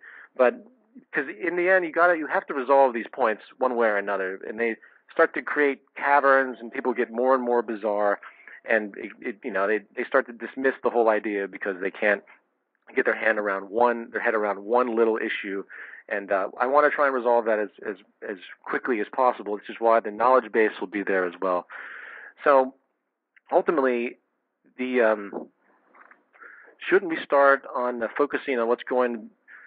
Yes, I think the activism education teams will be very, very important, but we can't. Excuse me. The activism education teams are in development, and to promote the ideas instead of nitpicking over nuances. Actually, hold on one second. I've got a technical problem on my side here. One moment. Okay. Yes, we are going to focus on the activism and education teams more actively, by all means. Sorry for that little. The education teams are very important, and they're also very complex to put together because there's so many hands at work. The chapters are very relevant. I have to do a tremendous amount of work, and I've done a tremendous amount of work to attempt to get these together. We're getting heads of all of these teams, and you're going to be hearing more about that very soon once I finish the London lecture. I know I've said that a few times, but it's just been very, very difficult on my end because there's so much that I have to do personally. So anyway, that's going to happen. So I hope I answered your question. Number 31, what is Zeitgeist Day? Why is Zeitgeist Day on March 15th rather than some other date? Is it arbitrary, or did you pick that with some significance? No, but it's completely arbitrary. I have no idea why I chose that date. It just happened to be convenient based on the first event that occurred. Zeitgeist Day 2010 might actually not occur on the 15th. It might be within a day or two around, due to the fact that it's not on a weekend. I think it's much easier for people to do these things on a weekend rather than on a weekday. I believe March 15th of 2010 is on a Monday, so I might do it on the 13th or the 14th. Number 32. On the Zeitgeist Movement website, you posted a poetic statement which read, "It is my hope that people will not take what is said in the film as truth, but to find out for themselves, for truth isn't told, it is realized." But you have said a few times on your radio address that the public just isn't informed enough about the issues and that this is the real problem. This is in direct contradiction to truth being realized rather than told. I would like you to clear up what you really believe. Oh, sure. I think you're misunderstanding a little bit about what that statement meant. The point is very simple. You can tell somebody something, but it doesn't do anything unless they evaluate the elements of that understanding on their own. So, you can say that the world is round, say, hey, the world's round, and you say that, especially back when everyone thought it was flat. Someone just comes up to you and says, the world is round, and they say, oh, okay, the world is round. They start walking around telling everybody the world is round. They're just repeaters, and unfortunately in our society we do have a lot of repeaters, but the real element is to prove it. You want to be fully aware or cognizant of what constitutes a particular understanding. That's what realization means. It's to realize something is to be fully cognizant and aware of. So I hope that clarifies that point. It was just a simple poetic statement that don't just believe everything in the film. It's not that I was saying that there's anything wrong with the film. It's that please look in the information yourself, because the point was that you'll find much more information that I didn't include in that film if you take the time to look into it that will further support the film as a whole and the points made. Number 33, can you explain why you think the monetary system is a pyramid scheme and or a Ponzi scheme? Well, I prefer that you simply go watch Zeitgeist Addendum Part 1. I don't want to sit here and explain everything, but basically, in this system, new money is always needed to continue economic growth. You have to have perpetual monetary increase in this system in order to continue to sustain every new level of social growth and economic growth, excuse me. It's not really social growth. In other words, if you put a bunch of money in the system, a lot of new companies are going to start hiring more people, getting larger offices, having higher rent, and the more money has to go into that to get more people employed and to get more businesses out there. And when money contracts, all of that stuff begins to fail. And that's really the reality of it. So it's a pyramid scheme and a Ponzi scheme, because if money stops coming in, then the whole thing starts to contract. And that's basically it. That's the entire economic system as we know it, is money coming in, economic growth, money coming out, recession. And there's many variables to that. But and then, like I Part 1, I also make the point about the fractional reserve system in its very mathematical construction as also being the same thing, but I don't want to spend time on that right now. Number 34, how much interest, if any, has the project drawn from persons with considerable financial wealth or influence, such as celebrities? Could it hurt to write a letter to our childhood heroes, or are there better ways of getting the well-to-do on board with the project? I'm not really that concerned with that. I'd love to see people that are well known to support this. Obviously there's a direct conflict of interest with people that have strong financial wealth, because naturally, 99% of the time, they're going to be in support of the system that has provided the wealth for them. Almost universally, if you ask people that don't like the system, they don't have a lot of money. And you ask people that do like the system, they do have a lot of money. That's just the self-reinforcing element of it, and that's unfortunate. What works to our advantage is that the income disparity is so dramatic that there are many more people that don't like the system than do. And those that arbitrarily do, it doesn't take much to get them informed, I think, to get them on the other side. But, celebrity interest is, of course, great. We have on the projects page some people to contact, usually in the form of a media contact, to the extent where we want them to hopefully do a news report or have Jacques on or something like that. But, who knows? Maybe some famous personality might come hold with this. Obviously, just spreading information everywhere and getting the movement as large as possible is the best way to do that. Number 35, have you heard of the FEMA concentration camps being built in the U.S.? If so, what are your thoughts on it? I've seen numerous videos on YouTube, and honestly, I'm getting a bit scared, even though I live on the other side of the border. FEMA concentration camps today exist in the same way they did during the Second World War and during almost every period of the modern history, in the United States anyway. They always prepare for disasters with these things. They put Japanese in concentration camps during the Second World War, and now with the growing instability of the economy, it doesn't surprise me whatsoever that they prepare these things again. It's just one more way the establishment attempts to protect itself if there's total chaos in the streets. I don't believe, again, the nonsensical conspiracy notions that they're going to round everybody up and throw them in concentration camps. It's only during mass chaos will they attempt to do something like that. And that's basically it. I don't agree with it. Of course it's terrifying, but this is the establishment that you live in, and it's nothing, it's really nothing new. Number 36, do you fear that the Zeitgeist Movement will not succeed, like the technocracy idea developed decades ago with similar intentions? I have no fear of the Zeitgeist Movement not succeeding. There's really no point in even thinking about that. As far as technocracy, I see the relationship generally speaking, but technocracy was a political movement, had lots of different problems. Here's another related question, number 37. Do you think technocracy would make a good transition from the monetary system to the Venus Project, Zeitgeist Movement culture? If not, please give a couple reasons why. I think this has been covered a few times. Technocracy has, in its initial construction when Jacques was in it, had some very bizarre notions of race and sex. It was slightly elitist, and as it exists today, I really don't know. I see technocracy as an interesting staple of some important ideas historically, but there's no reason to have to pull in technocracy or use it as a transition point when you want to move on to something else. So I think the core interest is still sufficient. And I think value-wise, the Venus Project is much more applicable than technocracy ever was. Number 38, could an incremental approach be fruitful in the transition? For example, would it be possible to extract the food production industries intact from the confines of the monetary system? What about drinking water? Can we, as a society, begin to provide these things for everyone in a manner by bypassing and ignoring the monetary system? With the basic insecurities removed, it might convince people that there is merit to abandoning the monetary system. Of course, we would want to optimize those production delivery systems that feed us, but removing money from the equation could be the first step towards the goal. That's a good idea, and as I mentioned before in a similar question prior, most likely not, because the moment you restrict those industries, the moment money isn't transferred, it stops the transfer of money. So it's a socialist approach. So let's socialize healthcare, socialize medicine, and then let's socialize electricity. And the more you socialize, the more it hurts the bottom line of GDP and profit for the industries at large. It's unfortunately going against the grain of the entire fabric of society, as I pointed out before. I agree with the incremental approach, and I'm going to use that approach in a larger, more organized example when I make the new film, most likely. And I might be even in the London presentation to make a better argument about that. There's a lot can be stated about that from a statistical standpoint that I don't have in front of me right now.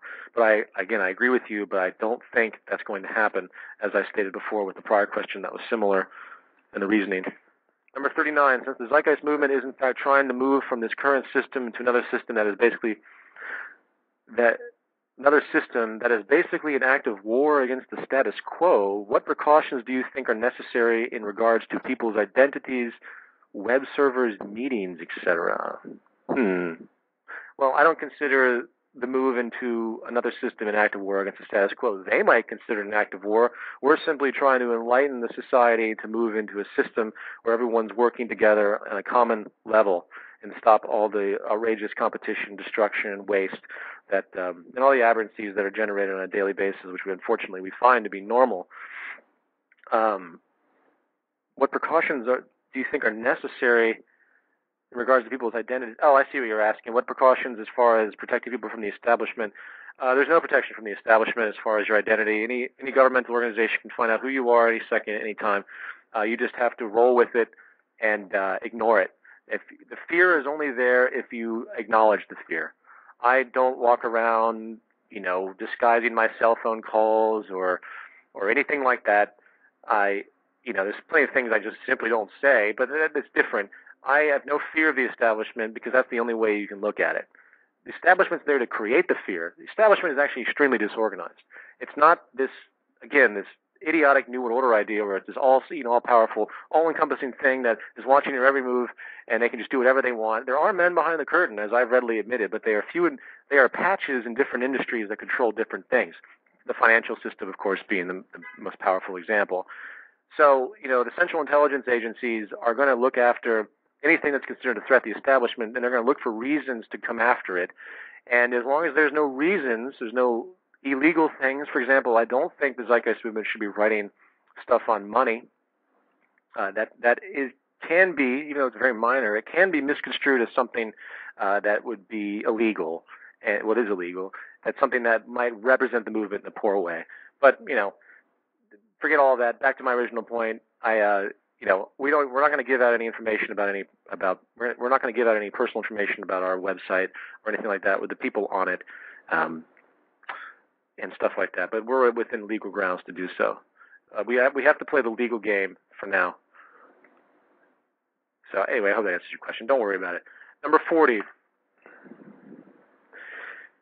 Most people I talk to seem to believe that the world is overpopulated and becoming more so, meaning they think it isn't and never will be enough resources. There isn't and never will be enough resources for everyone. Also, the lack of global surveying of everything from raw materials to soil nutrients, what is the hard evidence making you certain that there can be abundance for all? I appreciate that our current system is designed to perpetuate scarcity, but people tend to believe scarcity is a fact of life, not our system. Well, that's right. People do tend to believe that because that's the most profitable position for people to assume for the corporations.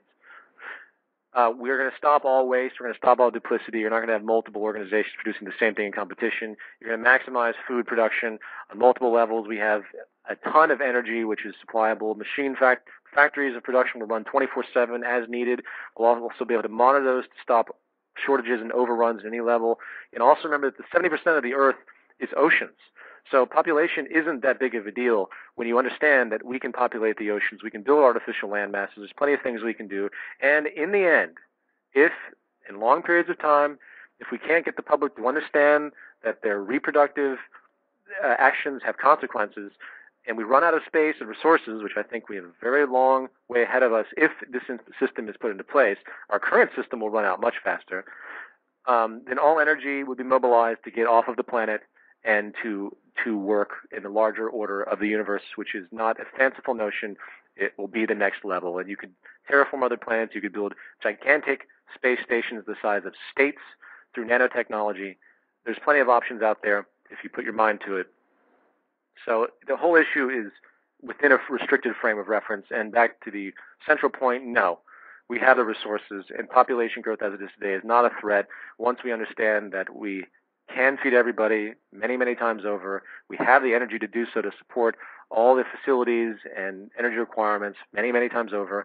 And as far as land and space, well, we can move upwards, and we can also move into the oceans. So, number 41, I'm running out of time here.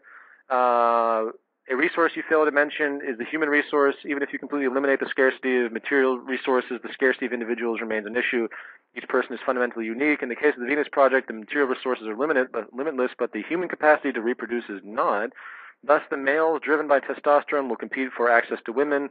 Although the Venus Project claims that there will be no leadership, the male competition will invariably cause a hierarchy to emerge. The men who are successful in competition rise to the top of the hierarchy and will have more access to women. The competition among young males over mating partners will invariably lead to violence, and without any law or police to intervene, the emergent hierarchy will undermine the ideals of the Venus Project, ultimately bringing about its collapse or usurpation. Well, that's a handful of declaratory statements, and I'll say very quickly, first of all, human hierarchy is complex and multi-angled. For example, a person with low socioeconomic status and hence low in the social hierarchy based on income and power might be, in turn, the world's greatest mathematician, who is at the top of an intellectual hierarchy detached from the socioeconomic one. In the hierarchy example you were using, sexual hierarchy, you were leaving out the motivating component, which is scarcity. If the ratio of women to men was, say, 2 to 10 in today's society, then yes, you would see some very bizarre dominant moves by men to obtain the scarce women. Of course, this isn't the case, and there's no reason to assume that women or men will suddenly become scarce. If it did, the hierarchy might be created, but it would be only relevant to sexual reproduction, and that's it. And also, the central point here is we're not slaves to the hormone. We're not biological machines. There's a huge spectrum of behavior that's changed as simplified organisms become complex organisms. It sounds like you're operating out of a strictly biological perspective, and you're not giving any notion to the fact that we're dramatically influenced by culture. Our values are very powerful and can override our biological urges, and very often they do. If they didn't, you'd have men running around society just raping women left and right, and it would be a social norm. So I hope that makes sense. It's a series of dramatic statements you're making. The emergent hierarchy would not happen based on what you're describing. It's also important to point out that hierarchy is also not a continual staple of human history. Hunters and gatherers, as we know about historically through common-day Bushmen that live in, say, Africa, they don't really have social hierarchy at all, which is fascinating from an anthropological standpoint. It's really interesting to point that out. In fact, there was a book written that talked about the original affluent society. They talked about how advanced the hunter and gatherer societies were. And a lot of people argue, that I've read in certain science texts, that in fact the agricultural age is what has created the hierarchy that we see today. That is the socioeconomic hierarchy, the hierarchy based on resource domination and selling for profit. It's because at that point it became restricted and strategized, and then global in the sense that it was more advanced, and certain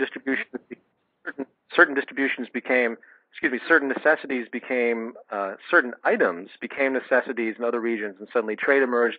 Hunters and gatherers didn't have that. It was a much more simplistic, detached society, generally speaking. So I'm running out of time. I only have about 10 seconds left, or 30 seconds left. There's a lot more I could say about that quote, but generally you're overreaching with this to assume we're just simply biological machines, and we're not. And the hierarchy that you quote would only be relevant to sexuality, and that's it. Human society is hierarchical in a spectrum of ways. The most dominant, of course, is socioeconomic. Once you remove that socioeconomic hierarchy, a lot of the patterns of type A-ness and a lot of this stuff that exists today, I believe, will eventually slowly fade away, and you'll have a new culture that isn't about dominance and power and usurpation and alpha and stuff like that. While there are biological elements to the behavior of people through testosterone, through adrenaline, it is not the only element that gauges people's behavior. We can override those tendencies, and we can create environments that don't allow capitulation of those tendencies as well. So I'm running out of time. I apologize for my rambling and slightly distracted nature today. I'm unfortunately very, very exhausted, but I really appreciate everybody listening, and I will talk to you all very, very soon. Have a good 2 weeks, and I'll be in London. You'll hear about all that as it develops.